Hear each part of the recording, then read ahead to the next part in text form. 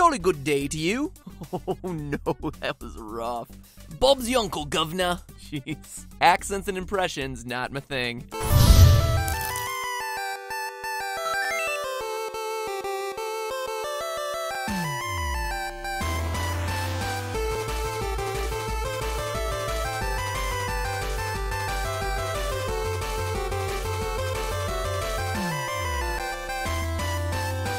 Hello, Internet. Welcome to Game Theory.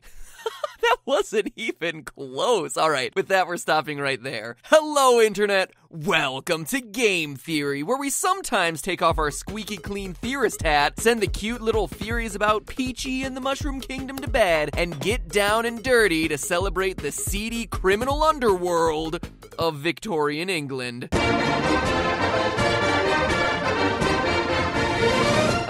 Okay. So the seedy criminal underworld of jolly old England is a little less bang and a little more bangers and mash. A little less do-rag and a little more do come again, dearie. A little less bitches be trippin' and a little more britches be slippin'. You get the picture. So I know we've technically done our ritual 1 episode a year on Assassin's Creed, but there's something really interesting in the new AC game that's coming out, tomorrow? Hopefully, if this video gets processed in time. And let's face it, if I'm gonna shamelessly ride the searchability trends for this game title, well, it's now or never, friends. Once that Rad Brad walkthrough gets uploaded, I'm donezo. So let's take a moment to talk about the game. Assassin's Creed has always done a really good job of weaving in real historical context into their overarching storyline of Templars versus Assassins. In every game, you see real historical figures and real-life wars and events that impact the way you play. Even though we've covered the biology of the Assassins, the physics of their moves, and the meta Ubisoft universe, we've never actually talked about the real events happening in the game on a show that's about real events in games. Weird oversight, right? Well, that all ends today. So ready? Here we go. In case you don't already know, AC Syndicate is set in London and has the Assassins and the Templars pitted against each other with rival gangs who are competing to control the city. Based on the trailers, you're gonna see a lot of real historical events happen, but the gangs, the Rooks and the Blighters, aren't real gangs from the time. I mean, even the names sound ridiculous, right? Rooks and Blighters. Way to pick some stereotypically British-sounding words and throw them on there, right? Nice try, AC, but if you had done a little research, you'd see what real gangs were called. The Peaky Blinders. Isn't that a BBC show? Wait, are you kidding me? That's a real gang? Sewed razor blades into their caps? Oh, jeez. Okay then, fine, I'm interested. So if you do your research, you can see that the game is trying to draw from actual gang activity in London from the 1860s. But it looks like Ubisoft just didn't manage to make up their mind about which gangs are actually in the game. But not to worry, because I've got you covered. Today I'm Sherlock Holmesing the heck out of Assassin's Creed Syndicate to put Jacob and Evie in their rightful place. Just call me Chairmat Pat Holmes. Columpat. Matlock! Wait a minute. And hey, just as a disclaimer here, I have not played the game yet. It's supposed to come out tomorrow. Well, as I'm recording this, it's actually supposed to be like a week from now, but you get the idea. So this is all speculation theory. There are no real spoilers here, and we're only going off of the evidence that we can see in trailers and press releases. So when the game does finally come out, it'll be interesting to see how close we were based on just the evidence we were given. Alright, so we need to know a little bit more about the gang we're trying to take down in this game. And let me tell you, there was no shortage of English gangs in the 1860s. Nope. While America was frittering away its time with little trifles like the Civil War and the end of slavery, London was focused on the really important stuff, like whether the High Rips or the Green Gate gang were repping the West End. No, governor, we were here first and we have tickets to see Hairspray on Thursday. This hasn't been your turf since Cats opened. West End story. So where do we start? Well, at this time, London was a crazy town. Literally everything was changing. The Industrial Revolution had just happened. And as a result, there were thousands of poor and blue-collar factory workers there for the first time. People were also questioning the ruling class, the social system, even religion, because Charles Darwin's Origin of the Species had just come out. Funny story there, Charles is actually supposed to show up in the game, so be ready for that uncomfortable conversation tree about how all the assassins are descended from an ancient ape assassin, who was himself descended from a tadpole assassin. Anyway, the game takes on the other big change happening in London in 1868, politics. That That year, there was a huge reform happening that would give more rights to the poor working class. When you're playing the game, you're fighting for that revolution, while the Templars are paying off the gang, the Blighters, to stop you. The question is, though, who are the Blighters? As I mentioned, there were no Blighters gangs in real life, so we need to figure out which gang they would have theoretically belonged to. And to do that, we might as well start at the top, with the most famous London gang, the Mohawks. Weirdly enough, they got their name from the Native American Indian tribe and used to run around London killing and disfiguring people like they thought the American Indians were doing out in the US. Their most famous incident was shoving an old woman into a barrel after cutting off her nose, then rolling her down one of the biggest hills in London. What type of a place did you guys think America was? Jeez. These guys were brutal. And thankfully, they aren't the Blighters from Assassin's Creed Syndicate. Unlike a lot of other London gangs, the Mohawks weren't poor or working class. They were aristocrats. They're thought to be one of the biggest inspirations for A Clockwork Orange because they were basically just bored rich kids who did terrible, terrible things. And in the game, you can see that the Blighters are living in slums, not mansions, and they're wearing working class clothes and not the silk ties and top hats the Mohawks were known for. The thing to remember about the Blighters is that they're being paid off by the Templars in the game. These people are desperate for cash. They have no other means of survival. The Mohawks, on the other hand, were known as a gentleman's gang because they didn't actually steal anything. They just maimed people for fun. As a result, they would have no reason to work with the Templars in the context of Syndicate. So we need a working class gang. Our next candidate is the High Rip Gang. They started out in Liverpool and thought of violence as the only way to escape their lives of poverty. So far, that sounds like what we need. The areas they came from had up to 60% unemployment, and if you were born there, you had almost a 50% chance of dying before you turned 5. That all sounds great! Well, great in the sense that it matches a lot of what we're looking for and not in terms of quality of life. But the problem here is that that's all we got. The High Rips almost exclusively used belts and knives that they called bleeders as weapons, but in the game you see that our Blighters are using plenty of guns. And more importantly, it's been announced that there will be some versions of the game that have Jack the Ripper storylines to play through. And while there's no definitive proof, it's widely thought that Jack the Ripper had ties to the High Rip gang, either as a member or as an associate. Thing is, his storyline doesn't start until the 1880s. If you've beaten the game in 1868 and you're playing against the High Rip gang, you would have destroyed the gang that Jack the Ripper comes from before he's even around. You would have essentially beaten him before his story even begins. So as long as the storyline is in the game, we can safely assume you're not fighting the High Rips. And the other more important issue is that most of their victims worked on boats or in harbors. In the game though, the Blighters aren't centered around any docks. As such, it's a tenuous match at best. But there's one other huge difference here: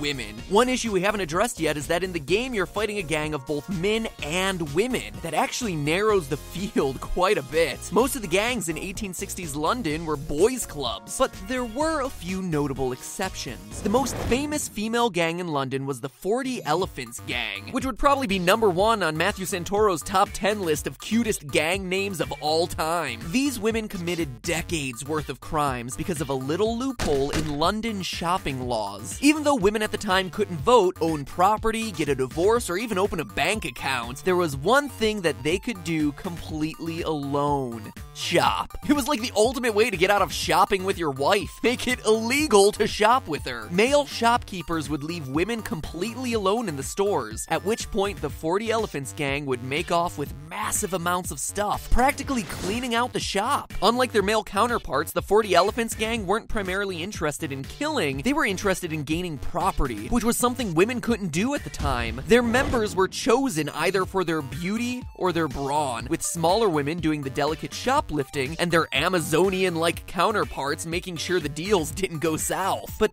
how does this relate to the game? Well, first of all, the motives line up. This game is about making bank, whether it's stealing from stores or taking bribes from the Templars to stop Jacob and Evie. But here's the really cool part. In the game, we clearly see a mix of male and female gang enemies. But the 40 Elephants gang were all females, but that's okay. The thing about the 40 Elephants gang is that they still had trouble operating completely independently since women had so little mobility in Victorian England. So to actually move the goods that they stole, they had to partner with another gang, the Elephant and Castle Mob. Okay, seriously, what is with elephants in gang names. Oh, it's like a neighborhood in London, right next to Lion Lane and Panda Park, I'm sure. Okay, so the Elephant and Castle would help move merch and keep the peace for the 40 Elephant Gang, and this partnership created one of the first equal opportunity gang experiences, just like you see in the game. And if you're not convinced with just a motive and the demographics, we also have the power of geography. The 40 Elephants Gang historically centralized their power around the Southwark and Westminster boroughs of London, both of which are controlled by female mini-bosses in the game. The City of London borough is also run by an NPC called Bloody Nora, who seems to be a reference to a real-life member of the 40 Elephants, a woman named Alice Diamond, or the Diamond Queen. The devs couldn't put Alice directly into the game because historically she didn't join the 40 Elephants for another 30 years or so, but it's reasonable to assume that the game is paying an homage to her in the character of Bloody Nora. In the alpha gameplay footage we've seen from the game so far, and remember, we haven't played it yet, you can see Bloody Nora in action. In real life, Alice Diamond ran her own region of London, carrying all sorts of weapons that she used to assault police in her territory, sometimes dressing like a man and strategically using men like the one from Elephant and Castle to do her dirty work. She was also known for her daring escapes, evading the law by making a fast exit or jumping into the nearest getaway carriage. In the scene with Bloody Nora, you can see almost all of these characteristics. She's a strong woman dressed in traditional men's clothes, surrounded by her Elephant and Castle henchmen, but she also has her own weapons on her for protection. Then you end up giving chase to her, which means she's athletic, and you see her hijack a carriage completely on her own and drive off for you to catch her, making one of her signature getaways. It's a pretty cool list of comparisons, and this is talking about the alpha gameplay. But the final in-game detail is actually another character homage, the criminal mastermind of London, Maxwell Roth. At least that's what he's known as in the game. Again, there was no direct equivalent to him in 1868, but wait another 30 years or so and you'd meet the new head of London crime, Billy Kimber. If you watch Peaky Blinders, like we mentioned before, you've probably heard of this guy because, man, he was everywhere. He was the head of a whole crime conglomerate in London in the late 19th and early 20th century, including overseeing the Elephant and Castle, and by proxy, our gal, Alice Diamond. As of now, we don't know much about Maxwell other than what we see in the trailer, but there is one key detail we can determine from the gameplay. If Roth is indeed the one running the crime scene in Syndicate, he operates by gaining the loyalty of the gangs around the city. I mean, look, the gameplay has you shown winning the city back neighborhood by neighborhood as you gain the loyalty of the gangs you defeat. This perfectly matches Billy Kimber's strategy in real life. His grand scheme didn't involve taking down rival gangs, it involved annexing them, adding them to his kingdom, so to speak. Over time, he became a legend, uniting small independent gangs and building a reputation for being charismatic, dressing well, and doing some crazy stuff, like biting live rats in half. Seriously, Ozzy, you have got nothing on this guy. He was intense, put together, and with all our other evidence, ruled over the same gangs as Maxwell Roth. I know we haven't played the game yet, but my money is definitely on this guy. So to wrap things up here, when you're playing the game as Jacob and Evie, you know exactly who you're dealing with. The 40 Elephants and the Elephant and Castle gangs, along with their super mob boss, Billy Kimber. Based on the way they look, low class, who they are, male and female, where they're centered in the specific boroughs where our real-life gangs were headquartered, and who their leaders are. Real-life gangsters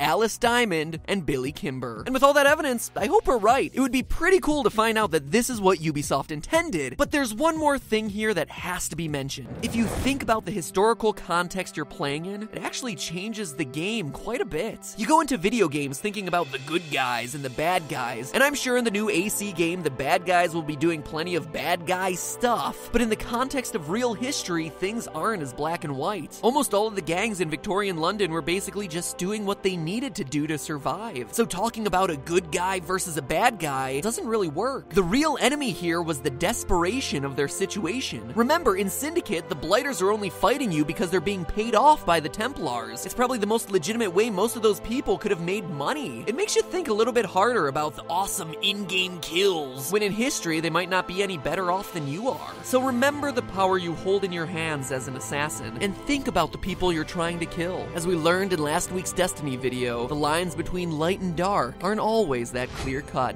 But enough of all that deep morality stuff. I think I've solved the entire FNAF franchise, so if you'll excuse me, I'm gonna go start putting that one together. And in the meantime, remember, that's just a theory. A game theory. Thanks for watching. Welcome back to the Super Amazing End Card Tournament. Where last time I was able to convince 73% of you that floating orb in Destiny's sky is something not to be trusted. In other news, still no word from Bungie on making me the voice of a ghost though. The hashtag GhostPat campaign continues. Seriously Bungie, the theorists demand it. This week, since I didn't really feel like asking you which industrial era London gang would you like to join, I wanted to do something different. I'm gonna put some colors on the screen. Click on your favorite color. Simple as that. And if you're on mobile or tablet, cast your vote by leaving a comment on what your favorite color is. I'm really curious. What color are you gonna click on? And in the end, help your favorite color become the best favorite color of all the colors. And then next week, find out if your color was the color to rule them all. Now once you click, you'll get taken to the channel page where I would recommend you subscribe, but more importantly, check out some of our other episodes. There have been a lot of new ones this month, including all of our past ones on Assassin's Creed, including an episode that is my all-time least favorite episode of Game Theory, Surviving the Assassin's Creed Leap of Faith. And it has nothing to do with the episode itself, or even the subject matter. There were just a couple of research bits in there that made me feel uncomfortable. We'll talk about that someday in the future. So if you want to see the episode that still makes me cringe when I watch it, check it out. Now if you'll excuse me, I've got a meeting with Mjolnir.